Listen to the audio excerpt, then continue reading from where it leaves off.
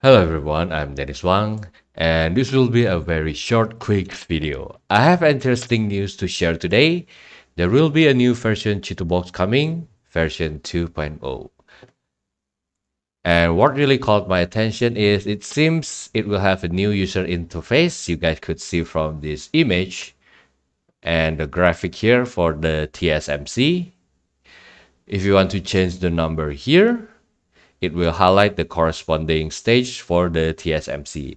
So you will have less confusion when you want to set your TSMC. And unfortunately, this is the only image that I could find about this new Cheeto box.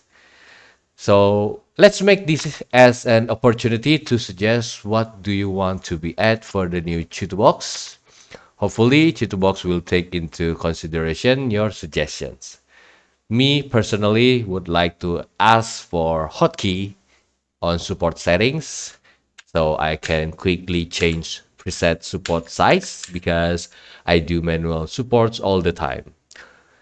Also, because there will be new Chitubox with new UI, I have to postpone my in-depth tutorial for Chitubox because it will become obsolete when the new Chitubox UI release, and I plan to go ahead with the next step tutorial like orientation, holo support, and etc. because those are basic knowledge and can be used on all slicer on all different user interface.